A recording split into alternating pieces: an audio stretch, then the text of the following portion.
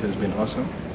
I've gotten to meet so many new people, people from diverse backgrounds. I'm getting used to most of the stuff here, but sometimes, one or two certain issues still surprise me. I didn't really face any discrimination, like on the opposite.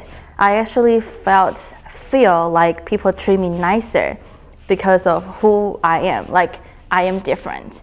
In between still loving the country and don't want to leave because I got so accustomed to the values and the food and the nice people there. Stages of cultural adjustment have been studied for many years, mostly through experiential research by tracking the experiences of sojourners. Unlike vacation travelers who can easily go in and go out, sojourners are people who stay in a new country. There are typical patterns that most people's experiences will follow. The stages generally follow like a 4-step process. The top of the curve is like a honeymoon phase where everything about the prospect of your new experience is exciting. That doesn't last forever. Eventually things start to get harder because you're in a new place where things don't work exactly the same way that they did at home. As things become more logistically and practically challenging, the curve starts. You're actually experiencing culture shock. Most individuals are able to persist through that low point and start to recover. The curve marks bad humor start to rebound. It becomes a normal part of everyday life. Individuals start to know what to expect and take it in a more lighthearted way. Getting help from friends is an effective way to drag oneself out of the low point.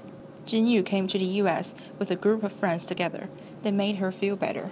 Whenever we are upset, we talk to each other and we comfort each other. Ina lives with an American family. They made it very easy for me to be separate from my own family because they just became my second family. Hostility struck Jasmine when her phone was robbed. She grew hatred to that race of people for 3 weeks. What pulled me out of it was like my friends. Just like I spent more time with them, and then I realized how stupid that was. Multiple organizations on campus provide activities for students to get involved, and Samuel benefited from that. Activities trying to integrate us into the community.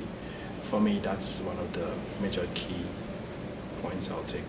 MCISA holds cultural festivals, holiday celebrations, and career workshops to help students engage and build up communities. We try to infuse all of our programs with an opportunity for students to interact with one another across cultures. ESL invites students to celebrate Halloween and Thanksgiving together. Spring Feast is another thing they do to release stress after a long semester. I work with other groups on campus, MCISA, the health center, student advising, to loosely monitor students, how they're interacting with other students. Most individuals stay at a high point where they recover, and it's like a new normal in a new place. But sometimes cultural adjustment will happen in cycles.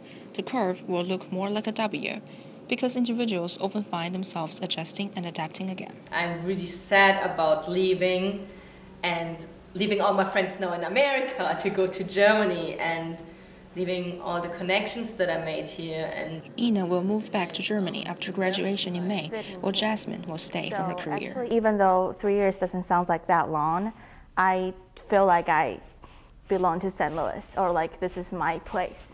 At Webster University, this is Yue Zhang.